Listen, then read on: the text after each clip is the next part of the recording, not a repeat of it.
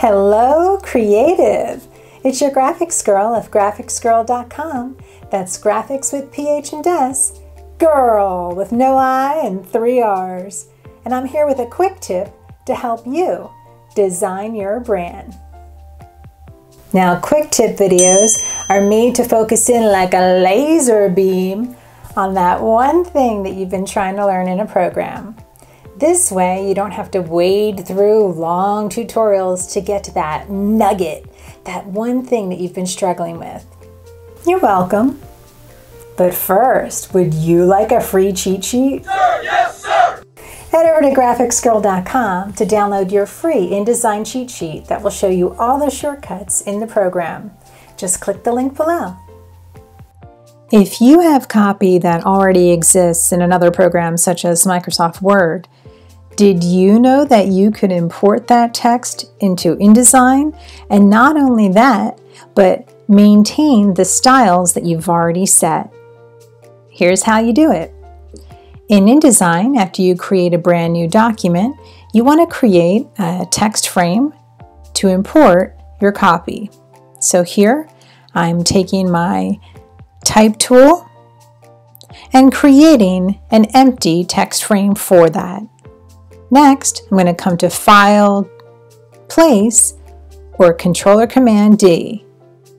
So here I'll select this Word document called Graphic File Formats from a blog post that I wrote for graphicsgirl.com that reviews all the different types of graphic file formats. Check it out if you get a chance. So when I select that, it flows the copy into my InDesign document. You'll see that it actually maintains some of these styles that were already set, meaning that the headlines look different than the body copy.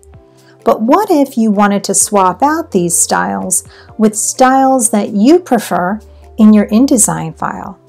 I'm going to pull this over off my document here just so we can compare later. So let's create another text box where we can bring in the same copy, but then swap out the pre-existing styles in the Word file with ones that we created in InDesign.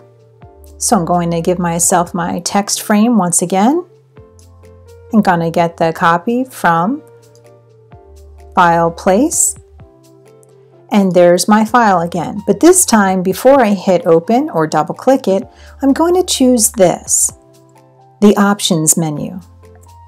When I choose that, I want to select Show Import Options.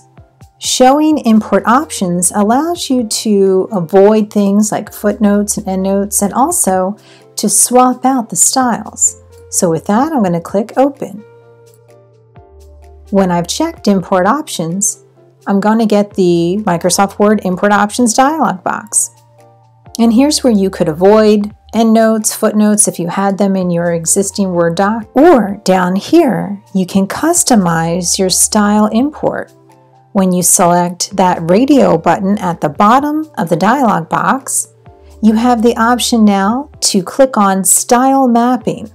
This button will be grayed out if you don't first select Customize Style Import.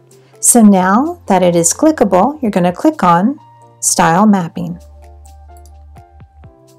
Then the Style Mapping dialog box appears and you have the option now to swap out existing Microsoft Word style with InDesign styles that you've created in your file.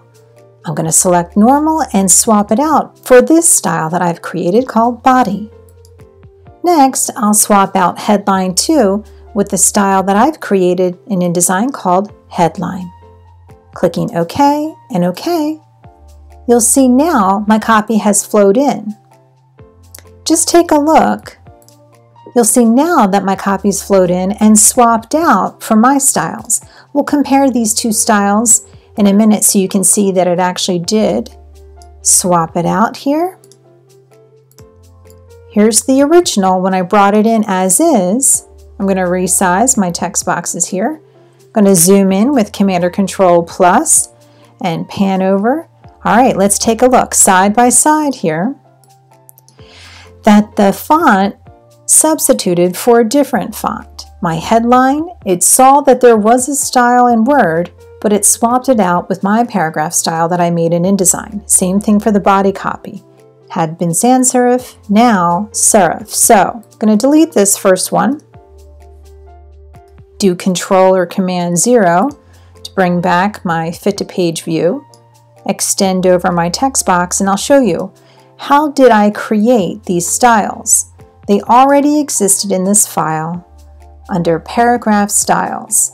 I made these styles, which I can show you in another video, but to show this Paragraph Styles panel, once again you come to Window, Styles, Paragraph Styles.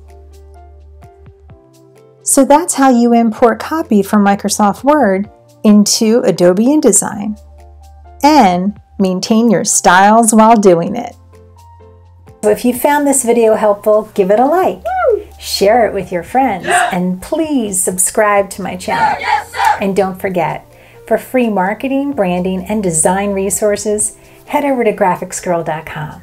That's graphics with PH and S, girl with no I and 3 R's. And I'm here to help you design your brand.